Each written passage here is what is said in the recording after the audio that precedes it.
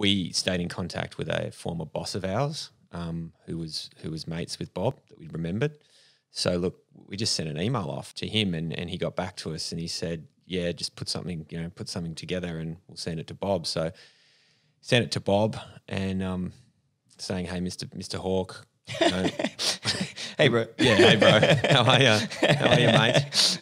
We'd love to have a beer with you, but also like to talk to you about, setting up a beer company with you. Thinking we'd never, get anything back. And Nathan and I had made a pact together when we'd sent that email off. We'd said, if he gets back to us and if it's not a hard no, we're going to throw everything at this because we just had a feeling. So got back to us 2 or 3 days later and the email said, look, guys, not sure about setting up a beer company. I'm 86. But if you're ever back in Australia, let's have a beer. And so Nathan and I took that as, that's not a no, that's a yes. He said yes. And to be honest, we'd also found out through this contact of ours, Nicholas, he said, look, I've spoken to Bob. If you fly back and you're serious about this and you present it, there's a pretty good chance he'll do it. So it wasn't on a whim, but it was still a massive risk. And so we jumped on a plane, Qantas jet, and we came back and met Bob in his kitchen and had this whole presentation prepared. And he wanted us to bring him a cappuccino. So we got a cappuccino with 1 sugar, which was, again, random. We're getting at a cafe, getting Bob Hawke a cappuccino. Brought it into his house. I've never been so nervous in my entire life. Oh, I can imagine. You walk into this house that's just 5 levels of amazingness and you're in Bob Hawke's kitchen. It's just... Well, that was the funny thing as well, right? Because we thought we've got our blazers on and stuff. Yeah, we're like, we're definitely going to be taken into a boardroom. There's going to be a big oak table. He'll sit at one end. We'll sit down the other. There'll be a butler or something. He thought we were early for one. So it's almost, we caught him off guard. He was sitting at just a sort of pretty simple little table on the side of the kitchen, newspapers strewn across the table. And he was kind of semi in his PJs still. It was so informal from his end, yet so polished, and we're from New York and we've just... Yeah, and I think that threw us, to be honest with you. It was sort of like we're in these, pitch meetings in America where you're these huge boardrooms and you're used to that, but then you come in and there's the ex-Prime Minister in his kitchen and it just sort of... Having a cappuccino. Yeah, which is so Australian and so Bob. You've got your presentation manuals and stuff, and there's all his papers and crosswords and stuff, and you're sort of like, can I move these? And we did this presentation, and Bob basically said, look, I'm going to stop you guys right there. And he said, now don't bullshit me. Why do you think this will work? And it was the question that we were not prepared for. We were prepared for the marketing plan. We were prepared for how we were going to build, make the beer, all this other stuff, funding, blah, blah, and then he'd said that question and I just froze, and thankfully Nathan turned to Bob and said, well, Mr. Hawke, with all due respect, this has to work. We've just quit our jobs back in New York. Our boss we already told our boss, he said yes, so you'd be stitching us up kind of thing. So he said, okay, I think he liked that. Wow, these guys are either really stupid or there's something in this. So he said, yeah, I'll do it on the one condition that I don't want to earn anything out of the company. All my royalties or share of the company go to Landcare Australia, which is Australia's largest environmental organisation he helped set up back in the 80s. And that was a really nice synergy for us. And we shook on it and he took us out to his amazing balcony in Northbridge overlooking the harbour. It was interesting because when he invited us out onto the balcony after he'd given us the blessing, and we brought him some cigars, which he was so excited about. He loves cigars. He loves Cuban cigars. It's a rule. When you go to Bob's house, you bring him a cigar. And we'd spent nearly 2 hours outside then chit-chatting and listening to him tell war stories and everything that you've ever wanted to ask your hero kind of thing. But at the same time, in a bit of a subdued panic because you're thinking, I just need to get the hell out of here before he says no. Or before I say something ridiculous. Before you say something stupid, because you're there, because it's a really weird, surreal moment because you're in front of this, this incredible icon, but at the same time you want to get the hell out of there. But he loved just having the boys over. He really loved it, and he loved telling a joke, and maybe it wasn't the most appropriate joke sometimes, but he was who he was. He was very authentic like that, and it was hilarious. But yeah, as Dave said, we were petrified at the same time. One thing you guys said in your prep sheet was only do business with people you'd want to have a beer with.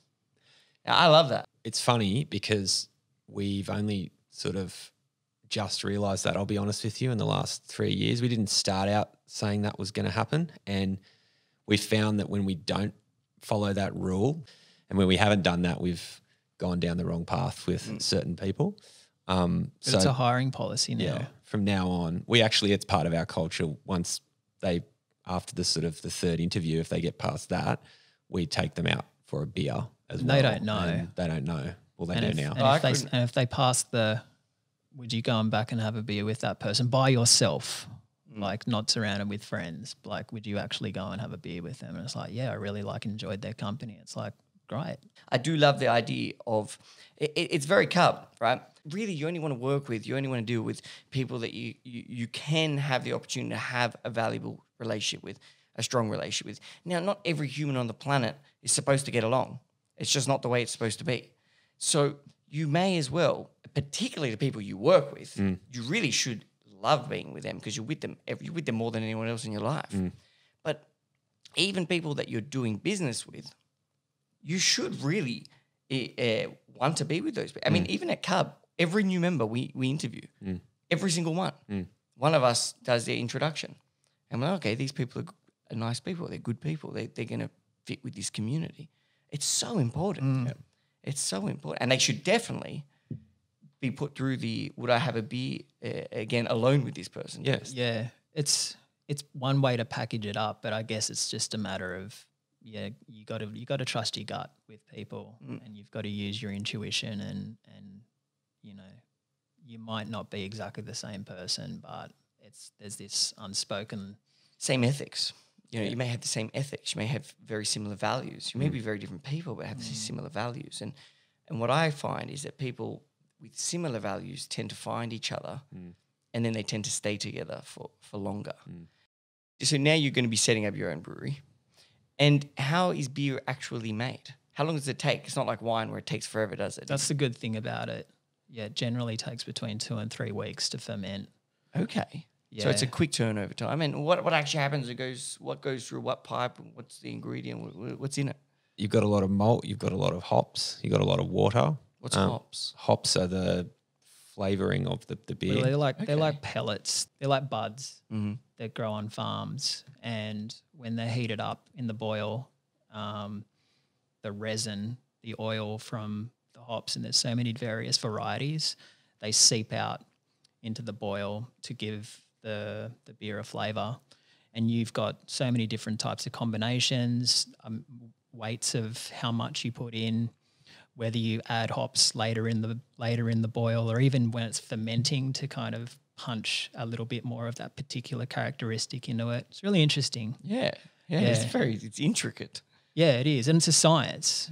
So were you guys involved in choosing the flavour?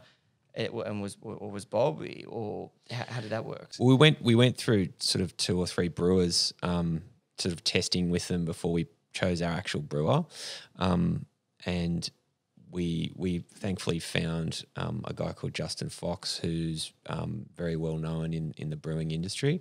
He just got it immediately, and I think put the brew in on Boxing Day cricket test the couple of months before we launched, and then came out with this first brew. We tasted it and we flew down to Melbourne, and we were brewing it in Melbourne.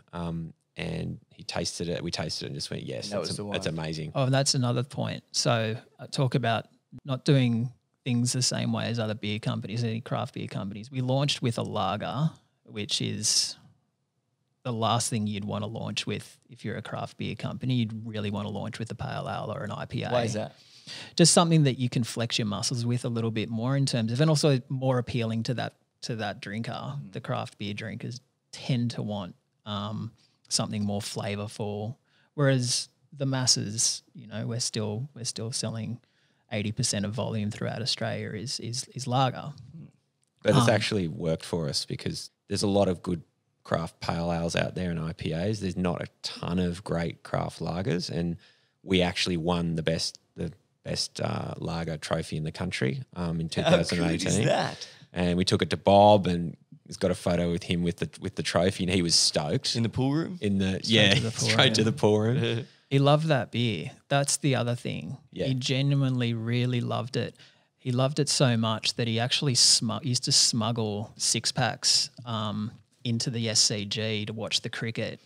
Now, anyone who's been to the SCG knows that it's generally contracted, so you can only drink Carlton Draft and VB and whatnot. And he's like, no, they're not telling me what to do. So he'd smuggle a 6-pack in, and I don't even know if he was checked at the door. But what are you going to say to Bob Hawke? And he'd go up to the corporate box, and he'd have them put them in the fridge, and he'd sit there and just sip on his tinnies of Hawke's lager for the day, which is pretty hilarious. It was probably like one of the nicest compliments that I think that we'd ever got. It would also be un-Australian for someone to take Hawke's beer off Bob Hawke. Yeah, you know it would be. Yeah, you'd literally be sacked and booted from the country. Yeah, you would. Get the fuck out of here.